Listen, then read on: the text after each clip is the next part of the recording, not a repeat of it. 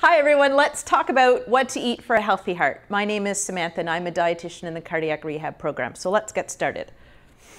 So today what we're going to talk about is we're going to talk about fats, we're going to talk about fiber, we're going to talk about Canada's new food guide.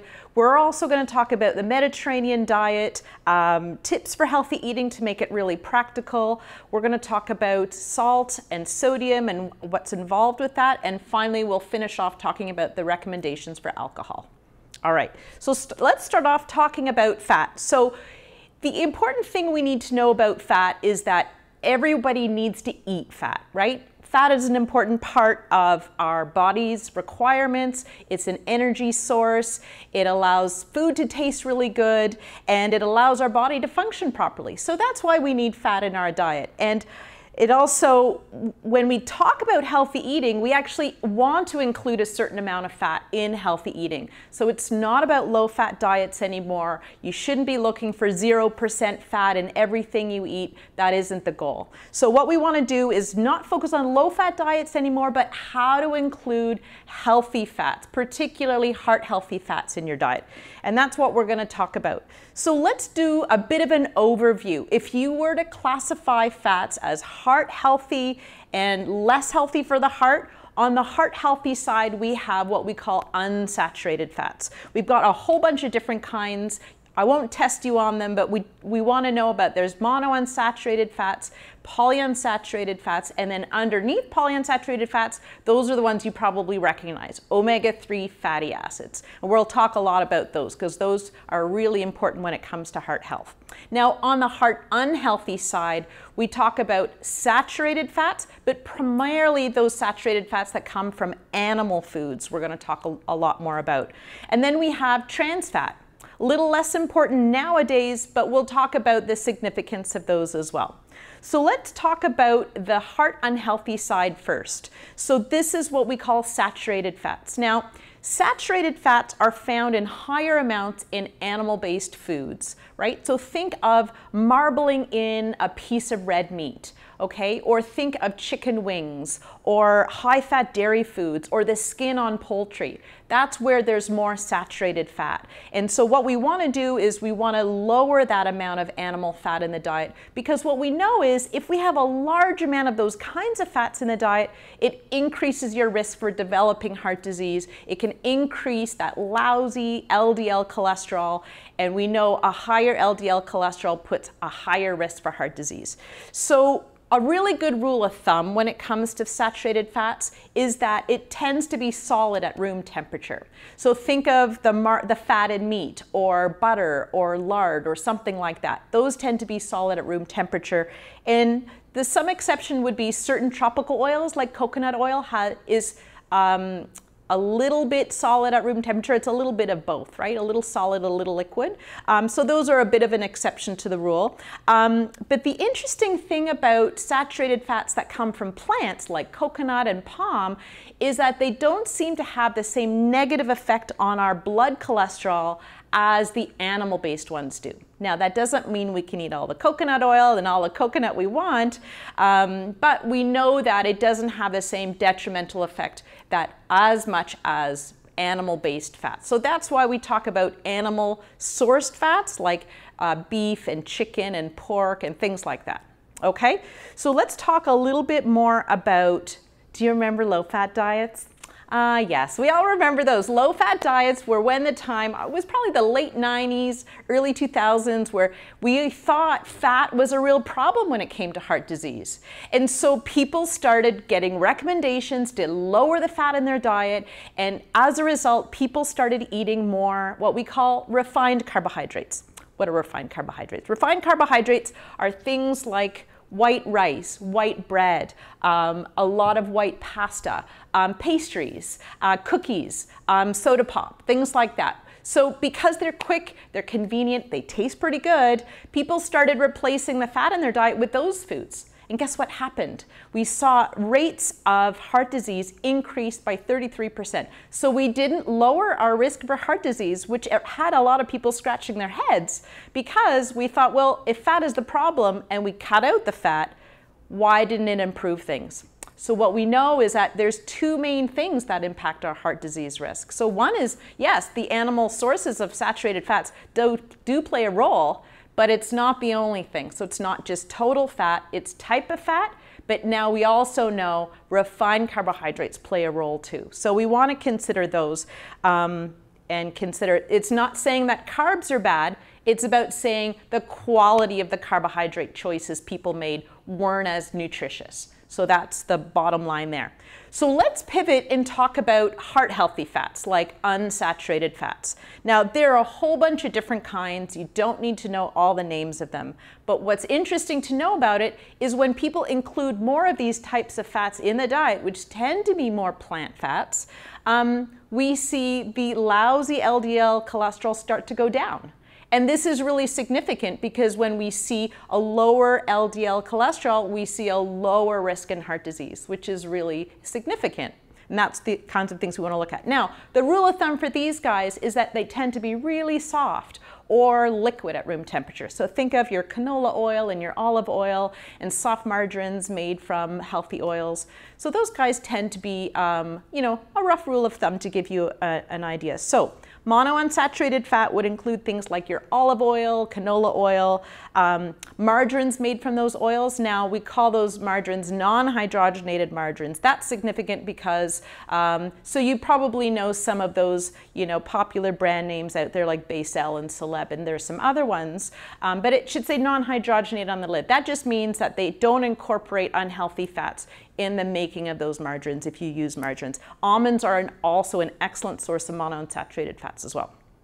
Now, polyunsaturated fats are pretty much all the other vegetable oils out there. So corn, sunflower, safflower, soybean, walnuts, sesame seeds. And then we also have a type of monounsaturated fat is also called omega-3 fatty acids.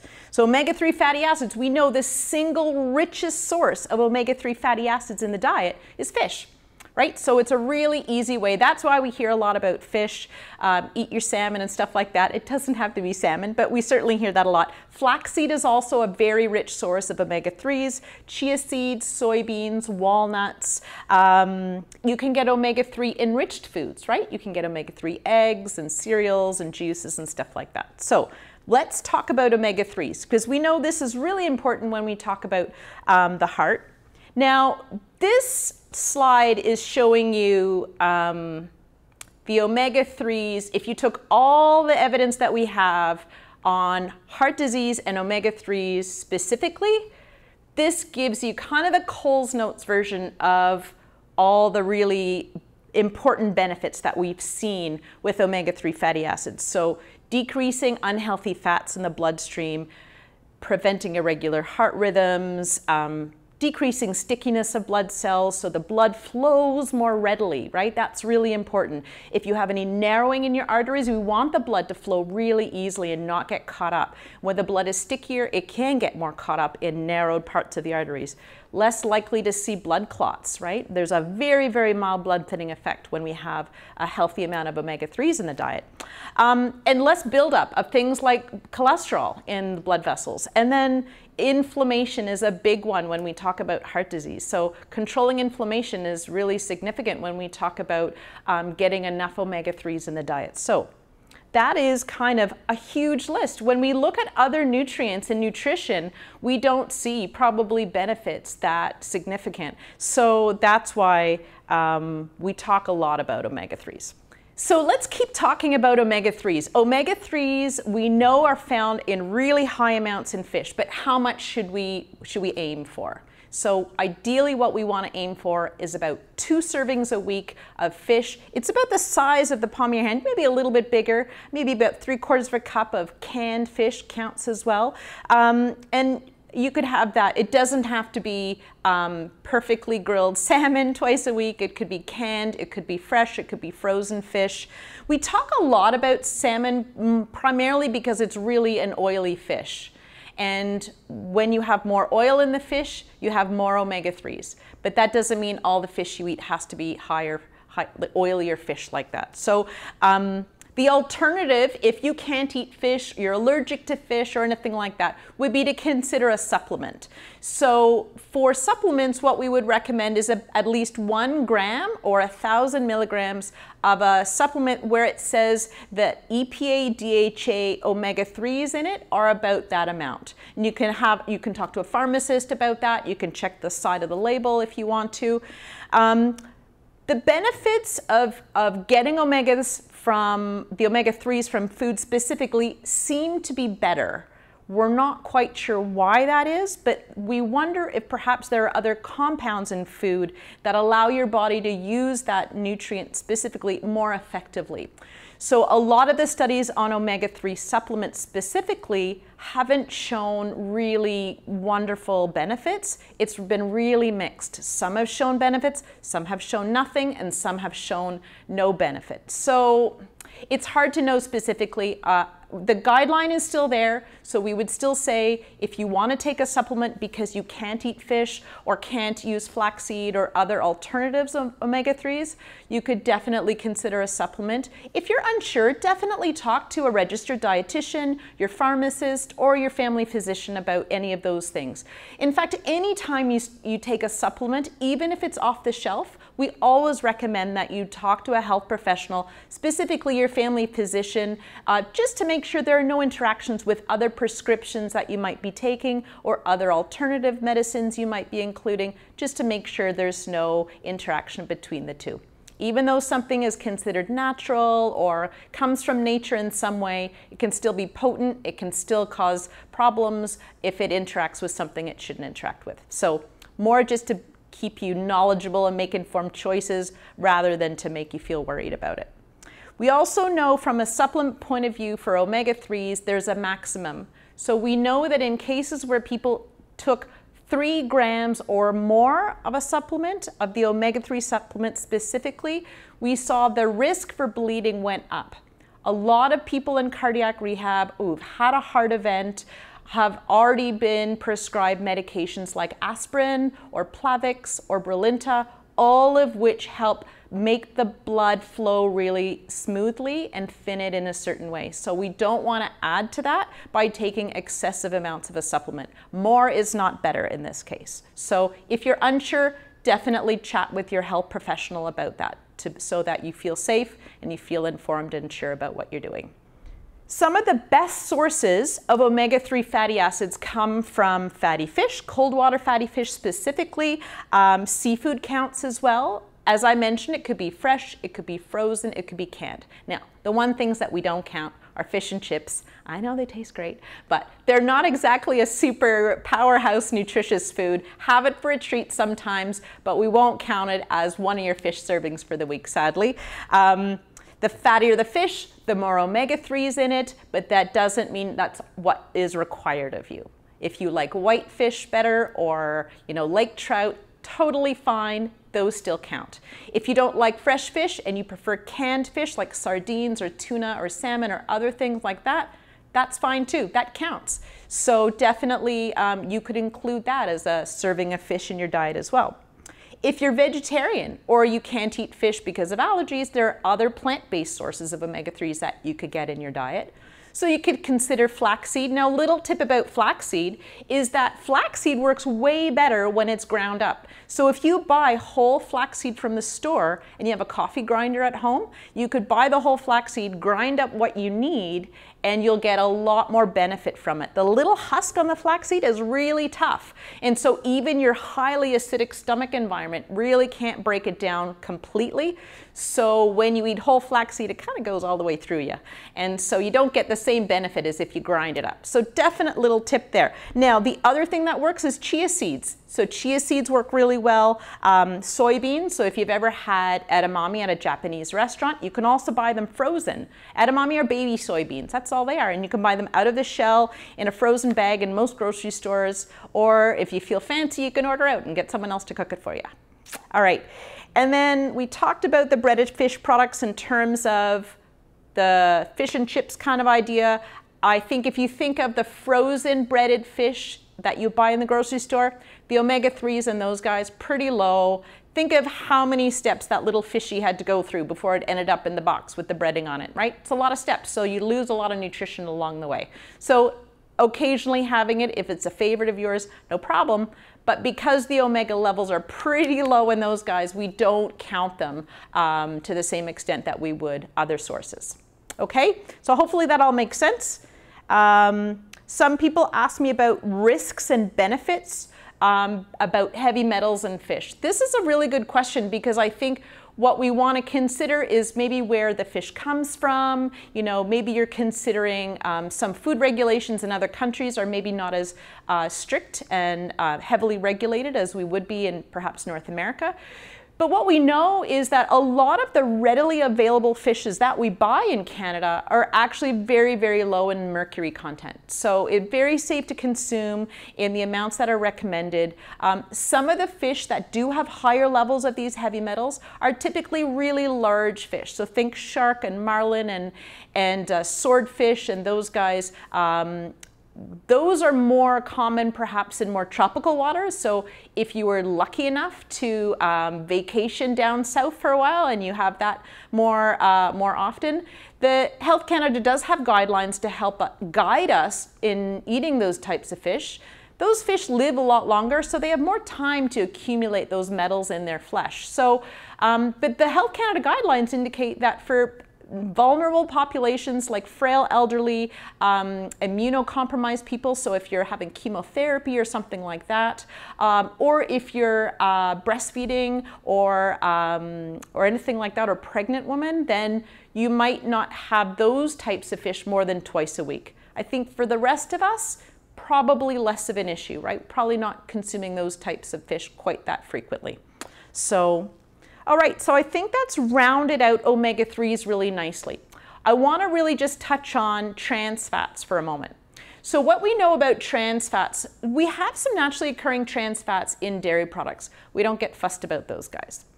The trans fats we worry about are the ones that are manufactured. So this is when food manufacturers use less expensive fats in food manufacturing. What it does is it actually improves the shelf life of foods. It improves the texture of a lot of foods, so they can sit on the store shelves for longer. So they make more money when it sits longer and more people can buy it. Makes sense. Now, what's interesting is back in 2018, Canada banned the use of these less healthy fats, so that trans fats were essentially banned in a lot of processed foods in Canada. So if you think about foods that are more commonly to have trans fats in it, think of a lot of highly processed foods. So in this case, we would call them ultra processed foods. So these would be things like potato chips and, you know, muffins that are baked outside of your home, things like that. A lot of baked goods, some French fries in some cases, frozen dinners in some cases, or frozen foods that were very common to have some of these fats in it. So in Canada's case, because they banned the use of these trans fats, it's very unlikely you'll see trans fats on the labels anymore. Now, if you travel outside of Canada, you may want to be more mindful of things like that, where they may not have the same regulations in place. So we don't have to worry so much about it anymore, but we certainly understood the risk for trans fat consumption was as high as consuming, you know, those animal saturated fats I talked about earlier. So something good to know, but less of an issue in Canada now. So let's finish up everything on fat. So the bottom line when it comes to fat, if I was standing in front of you with 2 teaspoons in my hand and 1 teaspoon had butter in it and 1 teaspoon had olive oil in it, do you know what? They both contain exactly the same amount of grams of fat and calories, exactly the same. And a lot of people scratch their head and they say, but didn't you just spend the last few minutes telling me all about the benefits of, you know, liquid oils and stuff like that? I did. So it's not about lower calorie eating, it's about choosing different kinds of fats, right? So choosing the canola oil or the olive oil more often than the hard fats means that you can have a benefit. You'll see a difference in terms of cholesterol numbers in the blood and stuff like that. And that's what we're looking for.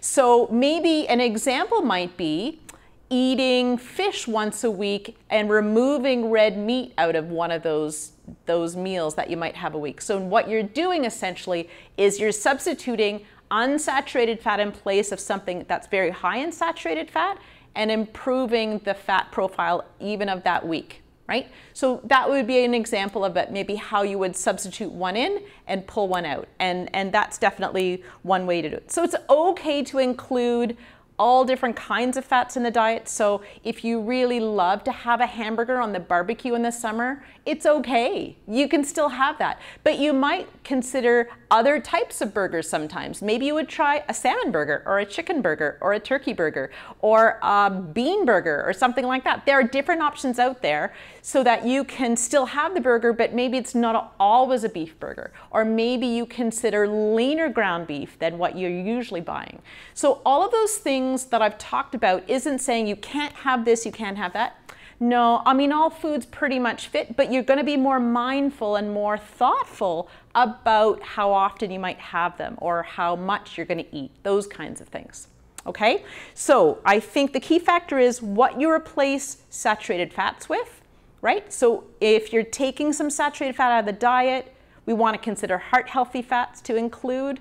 If you're going to add some carbohydrates in your diet, like grains, make sure they're good quality grains, like whole grains, instead of the refined grains, okay? So those kinds of things we want to consider. So now we're going to talk about fiber. Okay, fiber is one of the components of a healthy diet that I think a lot of us forget about. We don't really give fiber the kind of airtime it deserves. Fiber, if you think of it simplistically, is the part of plants our bodies can't process and digest. Interesting, right? So think of it like a bit of a broom that goes through your body, cleans things out, keeps things healthy, keeps things moving along, as you know. And so we want to consider about when we have more fiber in the diet, we see lower rates of diabetes, we see lower rates of heart disease. Interesting.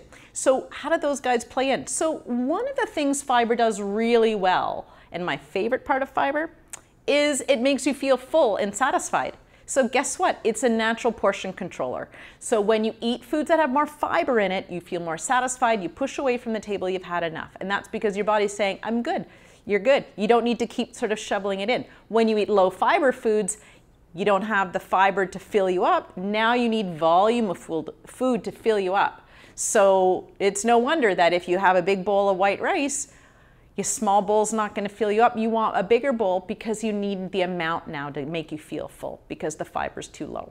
So there's that. Let's talk about types of fiber. So when we talk about fiber, there are two different main types of fiber. We have soluble fiber and insoluble fiber. Now they both work on the body in slightly different ways, but they're both important. And so it's not about picking one over the other. It's more about just getting a nice balance of both of them. So let's start with soluble fiber first, because soluble fiber is one you've probably heard about. You know, you've probably heard something about oatmeal and cholesterol, right? That eating oatmeal is really good at lowering cholesterol, for example.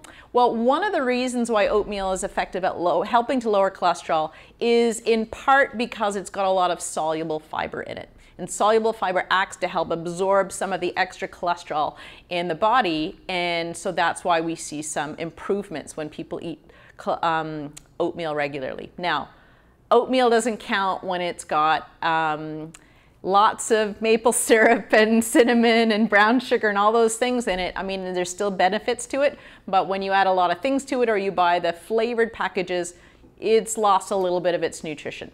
So let's talk about other soluble fiber containing foods. So think of oat bran, oatmeal. Psyllium fiber is found in a lot of breakfast cereals, for example. Legumes like lentils, right? So we've got some lentils here. So these guys have a lot of soluble fiber in them. And when you include them in the diet, they can actually be really helpful at lowering cholesterol as well. So we also have things like root vegetables. So think of like turnips, sweet potatoes, apples and strawberries have a lot of soluble fiber as well. So soluble fiber is well known to help lower that lousy LDL cholesterol when you eat enough of it in your diet. Now that doesn't mean you have to start eating lentils every single day, but having lentils in your diet maybe more often than you do would be a way that you could incorporate some of that healthy fiber in your day-to-day eating. And those are the kinds of things that matter. Now, Insoluble fiber is a little different. This is the stuff that helps keep us regular, right? So now you're thinking wheat bran, right? So you're thinking of whole grains like brown rice, you're thinking of whole grain pastas or cereals or things like that. The skin of a lot of fruits and vegetables have a lot of insoluble fiber. So this is what keeps our body regular, right? So we're less likely to have problems in our digestive tract when we eat a lot of these types of foods. Now, if we put fiber into context, we need about 25 to 50 grams, roughly, of fiber every day. Now, the lower amount would be more for women and the higher amount would be more for men. Up to 50 grams for men with diabetes. 25 to 35 grams is typically what we recommend for people without diabetes, roughly in there. So men get the higher amount, women have the slightly lower end, as women tend to be a bit smaller frame, so lower needs of fiber. So if we put the fiber into context, what does 25 grams of fiber look like? So if you look at something like a bowl of cornflakes, now this isn't cornflakes specifically, but a bowl about this size. This is about 1 cup of cereal. If it's cornflakes, guess how many grams of fiber it has? 0, nothing. There's no fiber in cornflakes or Rice Krispies or Special K. So those guys are really, really low in fiber. Now, if you say to me, Samantha, those are my favorite cereals in the whole wide world, I can't give it up, what do I do? And I say, well, what I would do is mix it. So maybe you get some bran flakes, maybe that's not your favorite, but if you mix it with your lower fiber cereal like cornflakes, you boost up the fiber now by having some higher fiber cereal plus a low fiber cereal. It's a little workaround, little hack that you could do to boost up the fiber so you don't have to give up your favorite foods, but you get a little bit more fiber that way. Now, if we go down the list, there's a large number of grams of fiber in a bunch of different things, like in, say, that Quick Oats oatmeal, about this size. Again, close to 9 grams of fiber. That's pretty significant, right? And in something like the bran flakes, this guy here, you're gonna get about 5 grams. So that's pretty good for something like breakfast cereal. If you're not a breakfast cereal kind of person, maybe half a cup of blueberries. You could consider half a cup of blueberries is about 4 grams of fiber. So, and it's a really nice way to say, if you think about you can't meet your fiber needs with one food or even at one meal. We're going to be looking at getting fiber from the whole day. But breakfast is a great meal to start with because this is typically when we eat a lot of grains, maybe fruit in the morning. So it's a great way to work in higher fiber options, whether it's in bread or other grains like cereals, whether it's hot cereal, cold cereal, things like that are more common, or working in fruit as well. So you could maybe add fruit to a cereal, or you could have something else with bread or something like that in the morning. And then something like a lentil soup could run you about 12 grams, like a small bowl of lentil soup at lunch, or a dal or something like that with some basmati rice. That would be a way to bump up your fiber as well. So eating more of those plant foods, great way to get a little bit more fiber in your diet. It doesn't have to be sort of the Bran Buds rabbit kind of food every day on cereal. If you like it, that's great. You can sprinkle it on top of yogurt or another cereal if you like. If that's not your cup of tea, there's loads of others to find that'll give you a little fiber boost. Now, here's my fiber tip. If you forget everything else I say, remember this one. Increase your fiber slowly. Slow and easy increases in fiber, so don't go crazy on the super high fiber cereal you found in the grocery store and feel really proud of yourself for eating it. That's great, but have smaller amounts slowly over time. Drink lots of fluids, right? So when you drink lots of fluids, whether it's water or tea or coffee, those count as fluids, or soups or things like that. Your body uses the fiber better when you have more fluids that you're taking in at the same time as the fiber.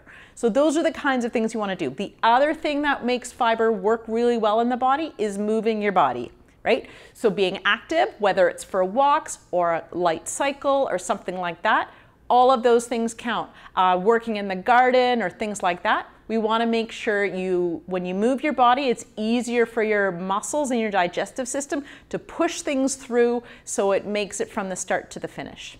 Okay? And that is everything we're going to talk about on fiber.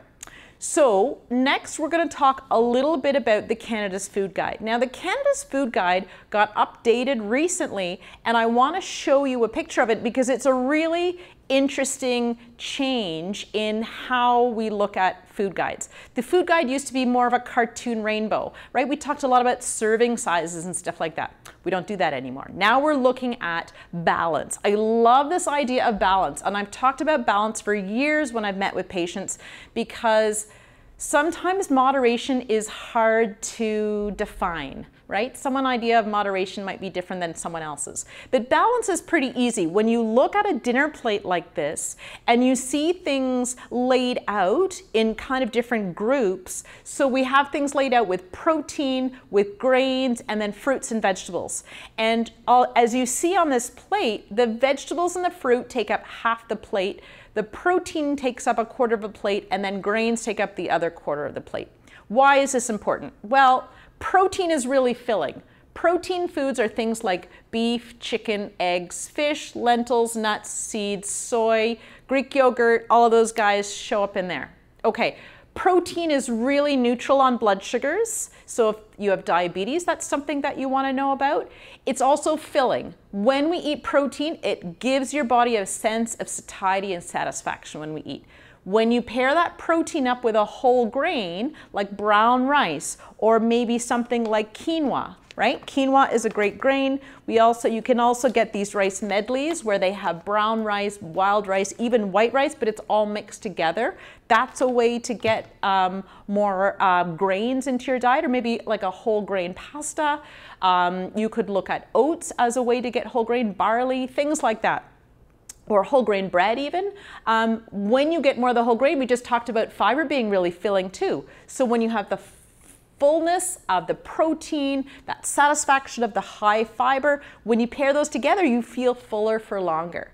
And then the idea of the vegetables and fruit on the other side of the plate, they're just taking up real estate, right? So you don't take huge portions of the other guys, right? Now the lines on the plate, this plate is perfectly styled. It looks so beautiful, but this is not showing you portion sizes. So this is not saying you're only allowed this like tiny little piece of bread. So don't worry about that. It's more about proportions. So think about roughly how much of your plate is being taken up by all of these different foods. Again, it doesn't have to be perfectly half, quarter, quarter. It might look like thirds. It might depend on the meal. But the idea is try to get a balance of those three things as best as you can, but 3 meals a day, right? Not just dinner. So what we want to do is maybe at breakfast you have oatmeal, and the oatmeal is your grain, and maybe you make it with milk or you add nuts on top, and that's the protein, and then maybe you add some fruit as well. Either it's on the side or on top, doesn't matter. That could be a balance, right? And the same idea goes for lunch and dinner, right? So dinner, maybe it's more separated out. Maybe lunch, it's like a really hearty soup or a stew. Or it's, like I said, it could be dal with roti, or like a chapati, so it'd be whole grain. Or it could be a basmati rice, and then you would have some vegetables with it. Could be raw, cooked, doesn't matter.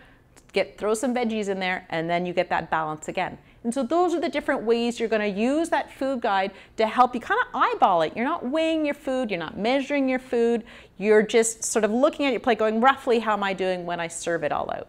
Okay, now it's interesting when we talk about the Canada's Food Guide that a lot of people ask me about, well, I keep hearing about this Mediterranean diet. Tell me a little bit more about that.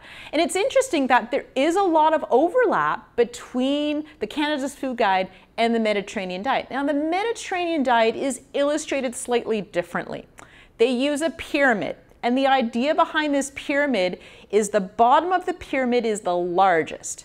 And this is where we have all the plants. So fruits, vegetables, whole grains, olive oil, nuts and seeds, legumes like lentils and chickpeas and all those guys. And because it's the biggest part of the pyramid, we want to eat more from this part. The next level up is fish and seafood. The next level up is poultry, eggs, cheese, and yogurt. And now we're at the very, very smallest part of the pyramid, the tip. And this is where we have red meat and sweets. So think of like sugar added treats and stuff like that. Very yummy, but we don't want to eliminate them. We just want to have them a little less often. And so the interesting part of the food guide is it's giving you a more practical aim for this on your plate. And the Mediterranean diet is giving you a different practical where it's saying overall, not just on your plate, but overall in your diet, have more plants, more fish, a little bit of poultry and dairy, but not too much of the sweets and the red meat at the very top. So hopefully that makes sense when you see it all laid out like that. So now let's talk about the practical stuff. It's lovely to talk about guidelines and recommendations, and those are important, especially when we talk about how to make our heart healthier. But a lot of my patients say to me, you know, like, what do I do when I go home, or what do I do when I go to the grocery store? So let's talk about the really practical stuff. Now, some of this might be review for you, some of this might be new, so we'll go and we'll just pick and choose which ones work for you. So when we talk about choosing leaner cuts of meat, you probably, a lot of you know, maybe consider skinless chicken or look for leaner cuts of red meat, things like that. Or if you want to get adventurous and you haven't tried plant proteins yet, maybe you try a recipe that might use something like lentils, right? So this is important. This is going to help you kind of maybe move out of your comfort zone in terms of trying a new recipe or something like that. Now, when it comes to processed meats, it gets a little bit more complicated. So things like deli meats, sausages, bacon, stuff like that. Again, I am of the belief that you don't need to give up all foods in the diet to be healthy. But if you were having, you know, a cook-up once a week and you had sausages and eggs and bacon and stuff like that, you might want to consider how much you have of those foods and how often, right? So again, when you have it less often, you appreciate it more than when you have it more frequently, don't you find, right? I get they taste great, and diets aren't about making you feel deprived, right? That's usually a sign of a bad diet. Someone once said, if the diet makes you sad, it's not a good diet. And I think that's a great way to look at it. It's simplistic, but it makes sense, right? So we want to be mindful about our choices. We want to make good choices because it makes you and your body feel good. And so that is usually the motivation for people to keep making those kinds of healthy choices. So we talked about lentils a lot and other legumes. So consider other plant proteins like chickpeas or kidney beans or other types of split peas, things like that, or different types of lentils as a way to get some proteins in the diet. And maybe what you do is create a soup or a stew where there's plant proteins in it, but there's also meat in it. If you're a meat person and you want to say, you know what, I want chicken, you know, because it makes me feel like I like the flavor of it or something like that, but you could still add beans to it, right? It could be like a really kind of interesting play on a minestrone soup, right? But kind of really fusiony and kind of mixing different types of ingredients in there. So that's a way to kind of work in both, right? We need to talk about eggs. This is probably one of the top 10 myths that I encounter daily. So people say to me, you know, my health professional, or I read, or my family member told me I shouldn't eat eggs because eggs are high in cholesterol. So to be clear, eggs do contain dietary cholesterol. And what that means is in the yolk specifically, there's more dietary cholesterol in it. What's interesting about this is we actually have quite a lot of scientific evidence that points to the fact that dietary cholesterol doesn't directly contribute to an increase in your blood levels of cholesterol. They should really give them different names because it's too confusing. So cholesterol doesn't raise cholesterol. So that doesn't mean we can go ahead and eat all the eggs and shrimp cocktails we want, but we certainly know in moderation, eggs are an incredibly nutritious food. They offer a lot of nutrition. A lot of the nutrition is in the yolk. There's still some nutrition in the white as well. Some people, if they want to have eggs more frequently, might do one egg and one white if they're going to have it more daily. There's no real set guidelines for eggs, and I think this is where it gets complicated. For people who have no heart disease, it's roughly about 1 egg a day. So that's about 7 eggs in a week. For people with diabetes and with heart disease, there is a rough range of about 0 to 4 eggs a week. This is mostly because we don't know what happens when people consume a large number of eggs. So if people started eating 14 or more eggs a week, we can't say with absolute certainty that it's not going to cause any changes in body chemistry or anything like that. We don't really know. In some studies, in small studies, they found some potential issues, but it's a really small study. It wasn't one that we can hang our hat on and said, this is such a rigorous study, we have to change all our guidelines. No, that's not how scientific studies work. So what we know is, in moderation, eggs can be a very healthful choice. They're so versatile. You can have it at any meal, right? It really works. But what we do know is eggs are really nutritious. And so if you don't get a lot of other protein in your diet, say you hardly eat any meat, maybe you're vegetarian but eat eggs, then you could probably be more liberal with your egg intake because it's a main source of protein for you. If you're someone who, what we call omnivorous, so you eat a bit of everything, so red meat, chicken, pork, all this stuff, and you're eating nuts and eggs and all that kind of stuff too, then you might be more careful about how many eggs you might incorporate in your diet, depending on how much of the other animal sources you're including. So hopefully that makes sense. So the idea is, it's not a hard stop at 4. Right? So if you eat, 3 eggs one week, 6 eggs another week, 2 eggs another week, and no eggs the last week, if you average it out for that whole month, you're probably still well within those guidelines. And again, and I mentioned this again, the guidelines are pretty rough. They're not sort of really set in stone. Okay? So hopefully that helps set the record straight about eggs. All right.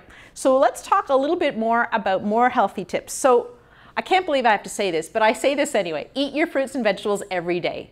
Every day. And some people would say, of course I would do that. And other people go, oh yeah, I guess I should eat them every day. So certainly, whoever this speaks to, we do want you to eat vegetables every day and fruit every day. A lot of people say, I don't like to eat fruit every day because fruit has sugar. We don't get fussed about naturally occurring sugar in fruit, even if you have diabetes. We still want you to eat fruit. Fruit contains an incredible number of vitamins and minerals. It contains fiber. We even know it contains sort of antioxidants. Antioxidants can be helpful, we think, with maybe helping immune system and fighting off little bad guys roaming around in our bodies that shouldn't be there. So fruits and vegetables are really, really important. Now, we emphasize eating the fruit and the vegetables over drinking it, right? So here we have, it's not real, see, upside down. But this is about what half a cup of orange juice looks like, right? This doesn't seem like a lot. This is sort of like the size of juice cups my grandma had, and this is all you got. But our glass sizes have changed, haven't they? So sometimes the glass sizes gets bigger. We maybe drink more of the juices because it's really tasty, it's really nice, it's an easy way to get fruit, but it's a lot more concentrated fruit sugar in this amount. Also consider, how long does it take you to drink a glass of juice? Not long, right? How long does it take you to peel and eat and section an orange? A whole lot longer. So the whole process of peeling it, chewing it, swallowing it takes longer than this. So the sugar, even though it's naturally occurring sugar, will get converted to the fuel your body likes to use for fuel for your brain and your muscles and everything a little slower than if you were to down a glass of juice really quickly. Okay, so that's why we talk about eating the piece of fruit instead of juicing it, right? So those kinds of things we want to do. And even with vegetable juices, there are some exceptions for people who cannot eat vegetables, really hate vegetables.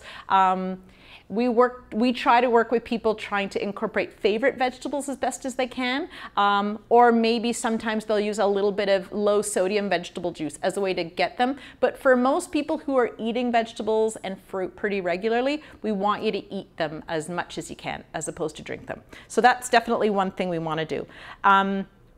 Sometimes when I talk about dressings and sauces, we want to watch how often we have creamy sauces like Thousand Island dressing and ranch and Caesar and Alfredo sauces and stuff like that. That doesn't mean you can't have it if you go out and you have a really favorite restaurant and they have this wonderful pasta dish and it's your favorite thing on the menu, then treat yourself sometimes. But maybe you're not going to make that as regularly at home on your own and always do. Maybe consider other ways to cook up your pasta. Maybe you use a tomato-based sauce or an olive oil-based kind of topping on top of your pasta instead of always a creamy sauce. So just things like that to keep in mind. Okay, we talked a lot about fiber. So we talked a lot about aiming for high fiber whole grains. We talked about, higher fiber rices you can get. It's going to give you a little bit more fullness and satisfaction. We talked about other grains like quinoa, barley, millet, spelt. There's lots of other ones out there that can give you just a different grain instead of always having the same thing, right? Doesn't always have to look the same. We need to talk a little bit about dairy. There's some really interesting studies out there about dairy. So it's not about like everything has to be 0%. No, we have some studies that show the higher fat dairy isn't necessarily super harmful or anything like that, but it really depends on how much and how often, and I think that's really hard to define. So often when I meet with people one-on-one, we talk about what you're eating, and we go through that together, and that's where the individuality of meeting with a dietitian is important.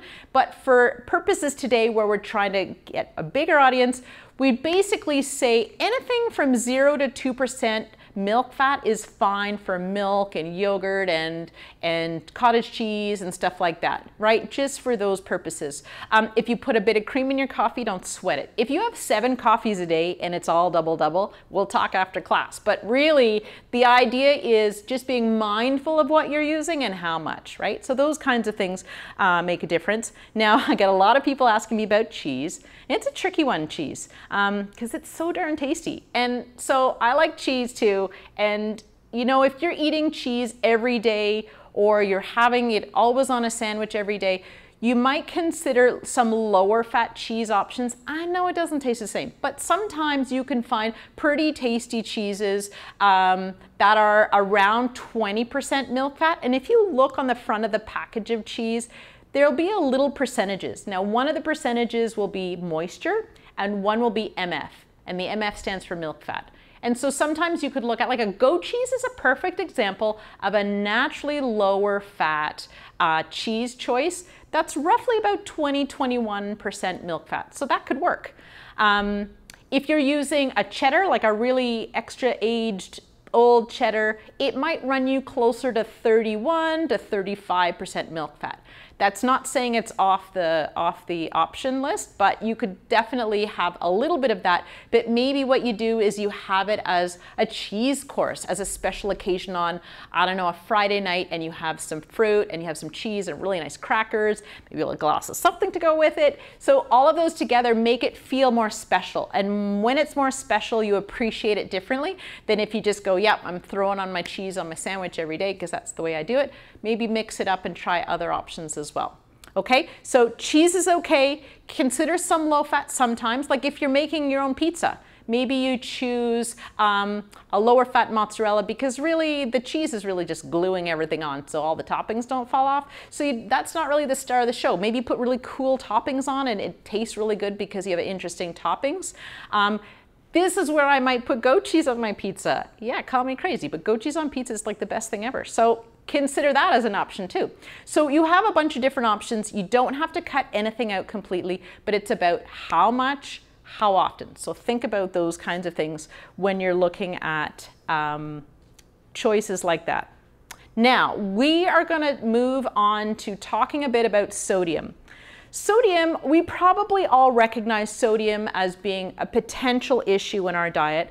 I think a lot of us understand that we could get too much of it in our diet pretty easily. And it's not just from the salt shaker. So it's not just what you shake on your dinner at the table. Most of us have probably taken, you know, salt off the dinner table, mostly. For a lot of people I talk to certainly say that. But it's actually, most of the sodium in our diet comes from outside the home. So if you think about 11% of our sodium intake comes from what you add at the table or what you add in cooking.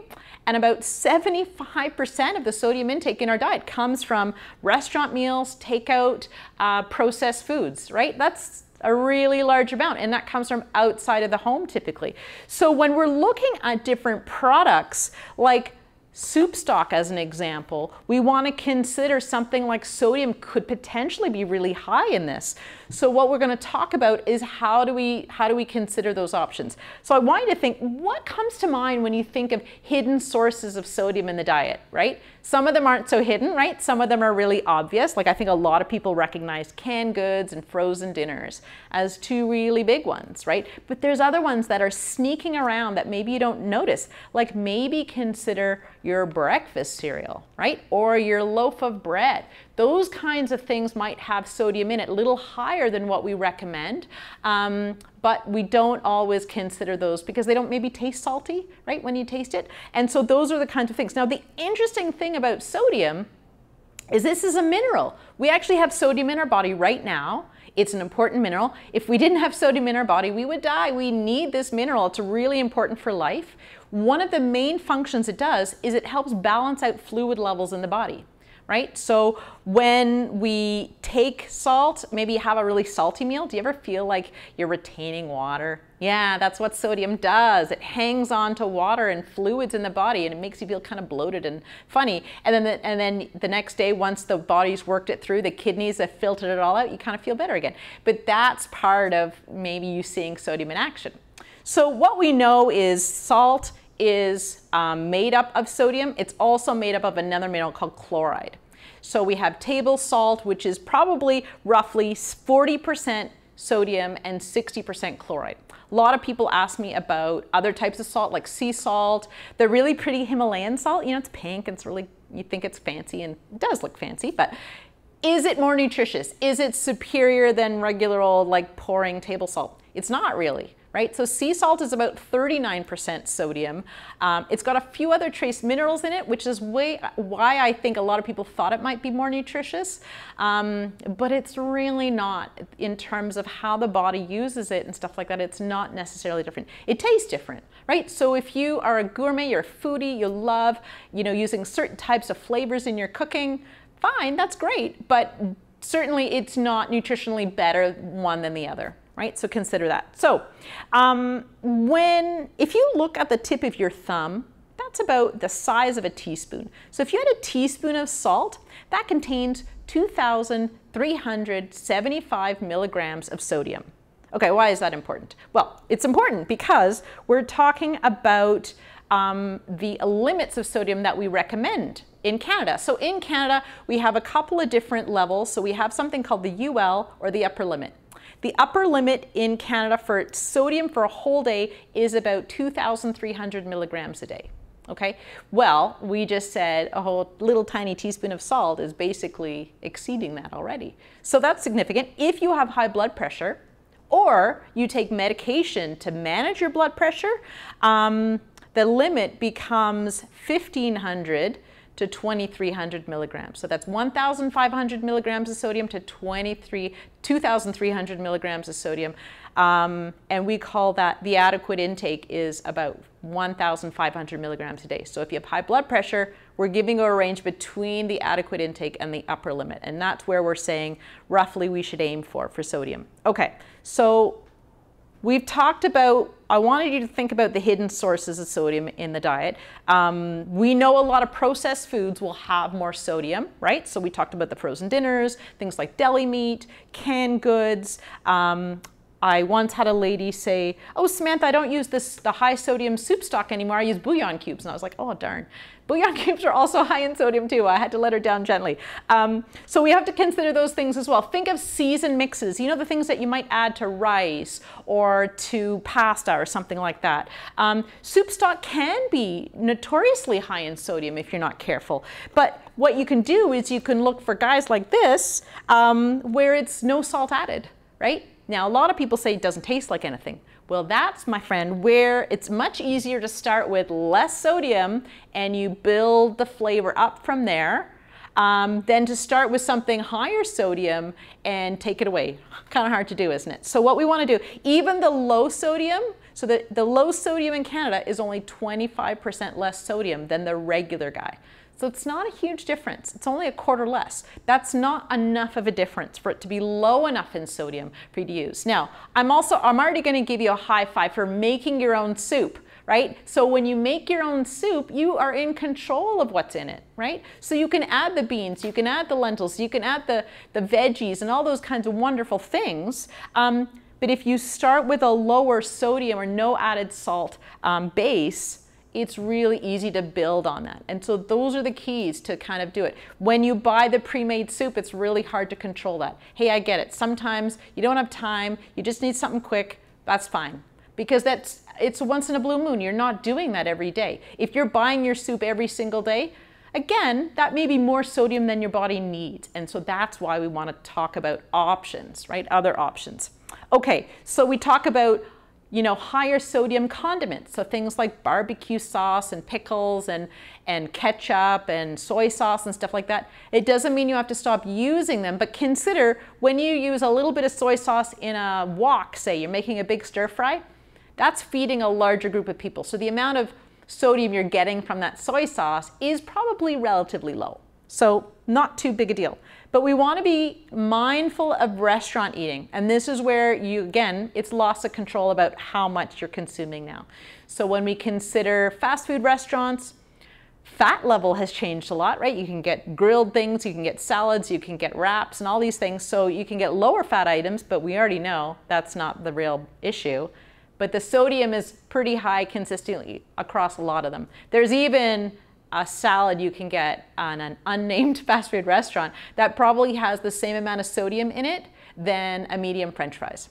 I'm not telling you to go out and eat French fries, but you get the idea that it's not necessarily easy. Or even when you look at, you know, things that are benign, like maybe a coffee shop muffin, right? Which might be considered, like, muffins don't seem unhealthy sometimes until you see they're big, right? They're really big. They end up having a lot of sugar or a lot of salt in it. Then you're not really getting what you were hoping to get from it. So things to consider definitely. Okay. The interesting thing about changing your intake of sodium in your diet is that your taste buds start changing.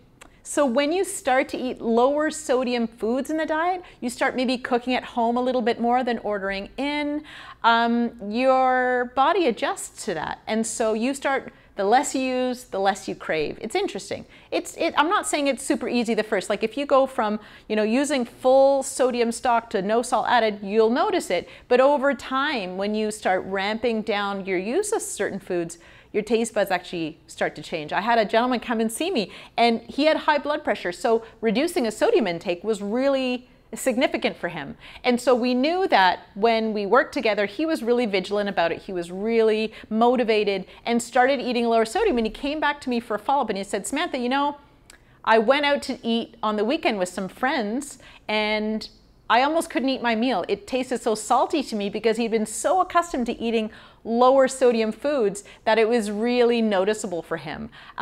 So those are the kinds of things we sometimes see is when you cook, try not to add salt to the water or maybe season it right at the end, right before you eat. So when you taste it right before you eat, just like all the chefs do and they tell you to taste your food right before you serve it, maybe that's a point where you might change the seasoning a bit more, right? But don't automatically, I think a lot of us default to salting things as we're cooking, as we're getting the water boiling, things like that. And maybe that you could be using different ways to season, like using herbs and spices. We even have like a sodium-free little shaky herb thing that you can get. And you can get, there's about 16 different varieties of this guy. This is the Mrs. Dash, but there's loads out there that might have flavors that you like, and that might be something really great for you. Garlic and ginger, lemon and lime, fresh herbs. If you grow your own fresh herbs, it can be a really wonderful way to add a punch of flavor. It just kind of sings in your mouth when you get that real freshness. So different ways to flavor your food can make you miss the salt less. And those kinds of things can make a difference. Okay, so let's talk about our final topic, and this is alcohol. Alcohol recommendations are important to talk about.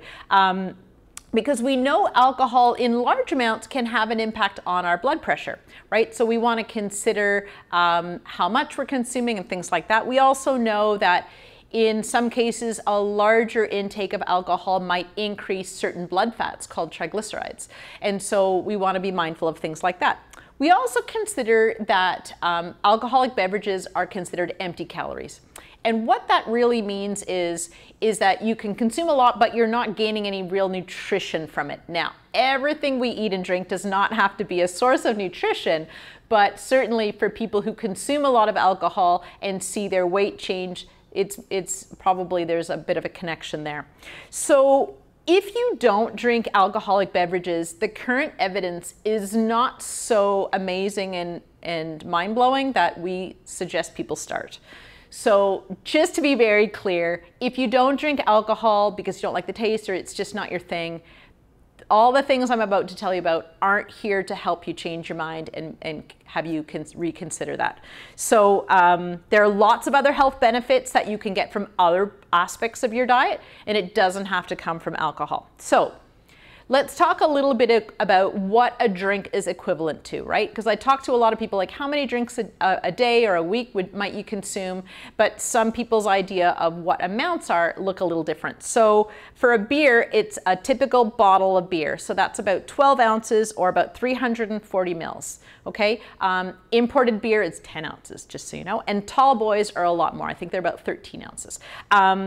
And same for cider, so like a hard cider, same amount, so that 12-ounce bottle size. For wine, it's about 5 ounces of wine, which is about 140 or so milliliters. So it's the smaller wine that you would get at the restaurant. You know, they offer the 6 ounce, the 9 ounce. It's closer to the 6 ounce, but still a little less than that at 5. And then for spirits, it would be about 1.5 ounces, which is about 43 or 40 milliliters, right? So it's about a shot and a half of spirits. So that would be like hard liquor. Okay, so when we talk about drinks, that's what we're talking about in terms of equivalency. When we talk about guidelines, it's different for men and women. So for women, it's about a drink a day, but no more than 9 in a week. For men, it's about 2 drinks a day, but no more than 14 in a week. The men get more alcohol than women, but they also get more fiber. So, so you know, I think it works out. Here's the thing. So when it comes to alcohol intake, you can't sort of drink Thursday to Sunday and save up your Monday to Wednesday and roll them over. It doesn't work that way. So you can't sort of save up your drinks and have a big party on Saturday night.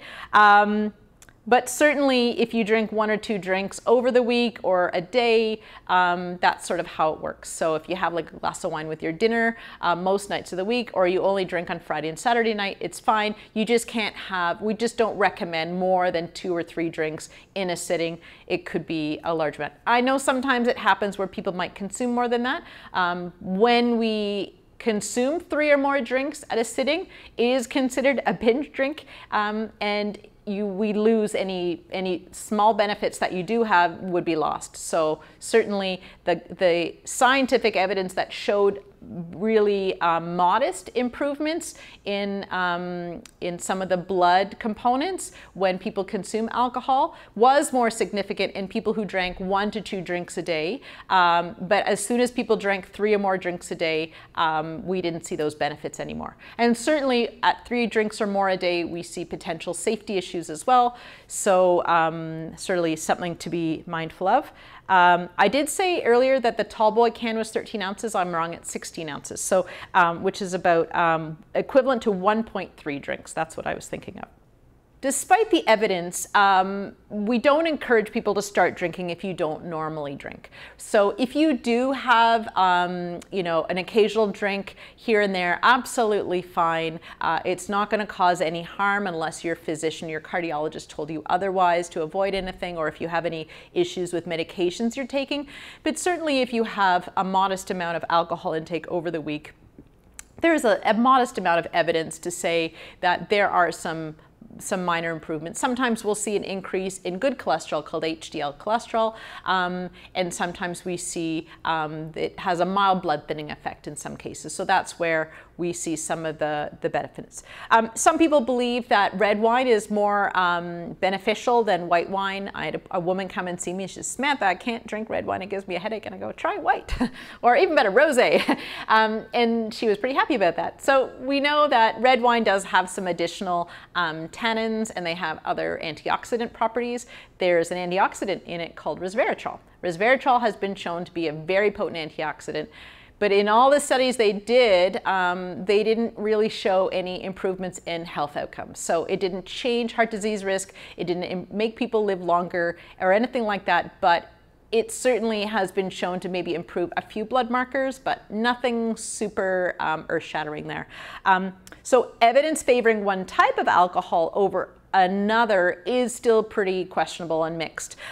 So it's pretty, the evidence is inconsistent in that we don't say only have this, not have this. Yeah, if you prefer white wine or red wine or a beer or something like that, absolutely fine. The only time I would say be mindful is if you're having a mixed drink. So if you have something like a rum and cola and you have diabetes, you might be mindful of the type of cola you use and the sugar content of that cola. Or even if you don't have diabetes, you might still want to be mindful of the sugar intake of the mixers that you're adding to your liquor. So bottom line, don't overdo it. Enjoy in moderation. If you do drink alcohol, if you don't drink alcohol, there's loads of other stuff you can do, so don't worry about the alcohol part of it. Thanks everyone for joining me today for the presentation, What to Eat for Your Healthy Heart. I know you got some takeaways from today's presentation, so pick out stuff that really works for you and remember about the balance, remember about enjoying your food, and thanks so much for joining me today.